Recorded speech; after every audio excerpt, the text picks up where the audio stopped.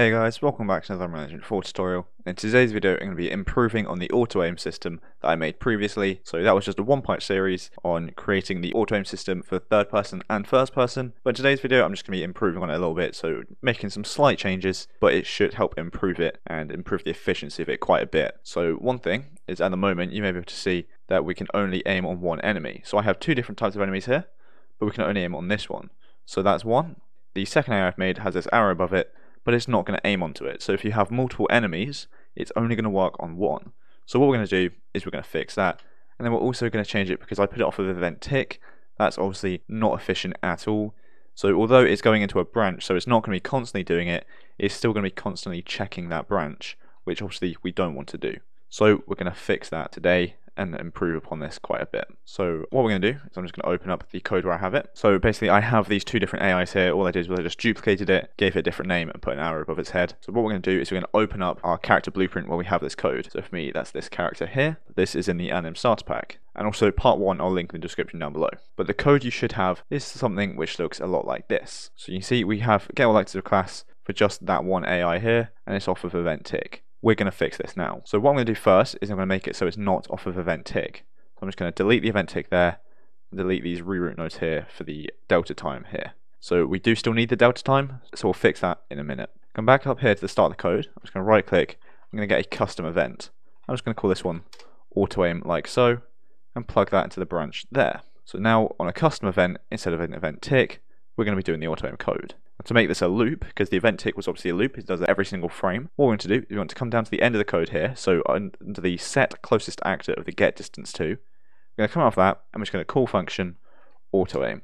So now when it gets to the end of here, it's going to redo it. But actually we need to move this down, and in between these we also need to get a delay, so hold on D, left click, get a delay and plug that in between here. In here we're going to set it to something very small like 0.005, and now we just need a delay there, otherwise this will be an infinite loop and it won't work. But having that very small delay there means it has time to finish this code and call it again.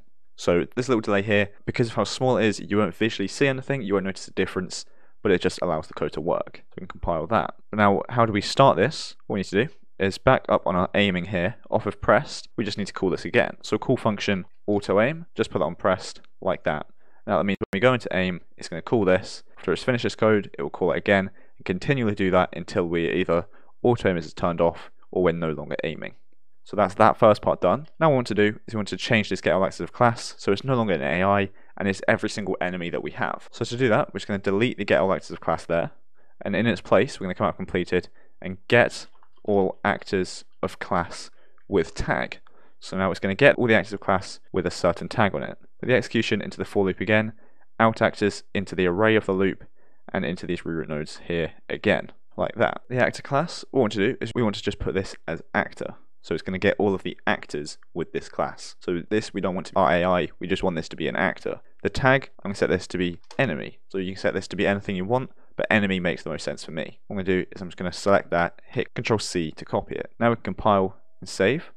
Although we also actually need to plug this into here as well. So let's get all actors of class, just come from up there, like that, and then I think there's one more, although that's already connected. So compile, save, that's that part of the code done. Now we just need to make it so our AI have this tag here. So to do that, we just minimize this and open up our AI here. So I've got AI and AI1, just open up all of your enemy blueprints that you have. Then just select the self, so select self up here for me, AI1 self, top right details, search for tag. You have tags there, hit the plus on the array elements and set this to your enemy. So I hit Ctrl V to copy in the text there. The reason I copied it is just so it's spelled the exact same way, as that does matter. Capitals matter as well. So that's good, I've done it for that one. So compile, save, close that, do it on my other one, again select it, search for tags, plus tag, enemy, compile, save like that.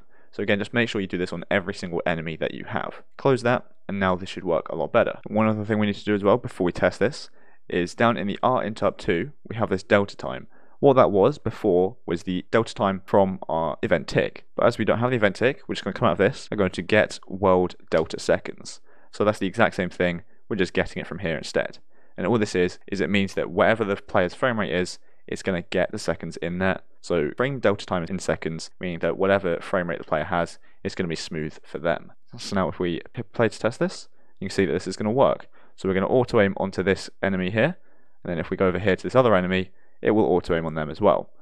And now you probably won't notice too much of a difference with the event tick that we did at the moment, but that's just because I only have 4 enemies here. But if you have a lot more, or if your game's a lot bigger, you would be able to tell a big difference, as we're not doing it every single frame now, we're only doing it when we need to. So this works a lot better. So we can auto aim onto any enemy that we have. So if we have multiple enemies from different classes, or different actors, sorry, we can auto aim onto them as well, and it's no longer on event tick. So that works perfectly. So I think that'll be it for this video. So we've done everything we wanted to do. We've changed it to make it more efficient, so it's no longer off of event tick, and we can have multiple actors in here, so it's not just one AI actor. It works perfectly for however many enemies that we want to have. So thanks so much for watching. I hope you enjoyed and I hope you found it helpful. And if you did, make sure to like and subscribe down below. So thanks so much for watching, and I'll see you in the next one.